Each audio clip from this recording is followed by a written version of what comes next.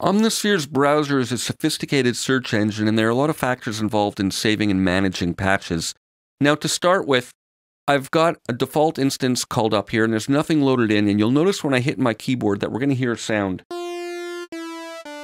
And that's because the default instantiation of Omnisphere has a saw square fat wave in layer A. Layer B is empty. So that's the initialized state. Now, under the utility menu here, we have the option of either initializing or clearing patches and multis. Now, the difference is when we initialize it, it's going to revert to this state.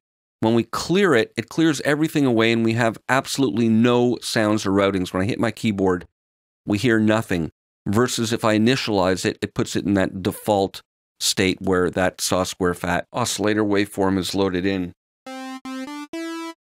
Now, when we're working with multis, we have similar options here where we can initialize multis, meaning have them revert to a default state where there's some routings set up in the mixer, some aux ends and that kind of thing, or we can clear it where we remove all the routings. So we can initialize or clear or save multis and patches. And similarly with layers, when we're working within patches, we can initialize or clear the layer. Initialize meaning revert to a default state, or clear, removing everything. Now, let's look at saving patches. I'm going to sort of start with an overview of it. I'm going to call up one of the factory sounds, analog drama, for example. Now, let's say I want to modify this patch, and I'm going to save it. So let's just make some modifications. I'll turn on that granular synthesis, which is nice.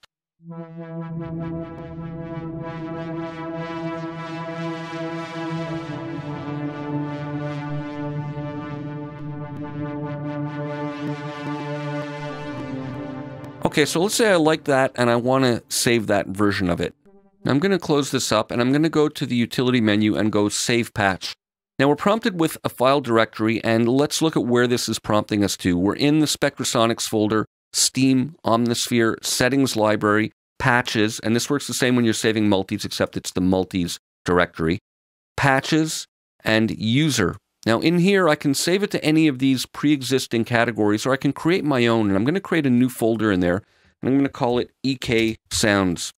So within here, that's where I'm going to save the sound, and just to identify it, I'll call it EK Analog Drama. I'm going to hit save, and I'm going to get prompted with the Edit Tags window, and I'm going to just bypass this for a moment. We'll look at that in a separate video, and hit save, and it'll be saved with all the default tags. And let's look at what's happened in the browser here. Now, we have all Spectrasonics in the directory here, and I can go to all, but notice that there's the new user category at the bottom. Let's go to all, and as soon as I do that, this new category appears here, EK Sounds. And if we look in there, we'll see that there's my patch, and I can go to user like that and display only user folders if that's what I want to do, or I can go to all Spectrasonics and it'll hide that category. So I'm going to go back to all so that we're seeing everything, and I'm going to close this up. And let's say I want to modify this patch. Maybe I want to change some of the filter on here.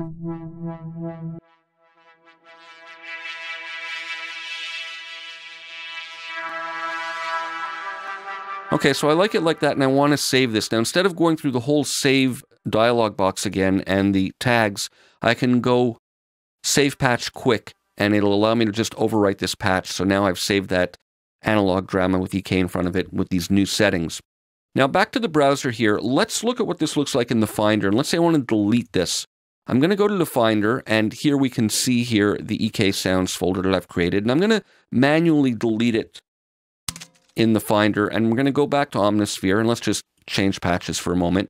And I'm going to hit the refresh button, and you'll see now that this EK Sounds folder disappears. Even though we're in the all category, it's gone, and so is the user directory at the bottom.